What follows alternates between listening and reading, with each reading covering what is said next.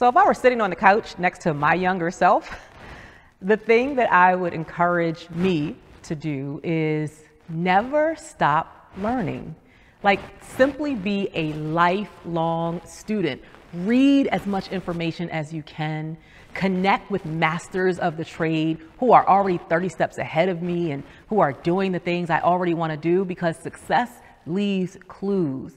And I would make sure I would encourage myself not only to delve into professional learning and development, but personal learning and development, because the professional you is a direct correlation to the personal you.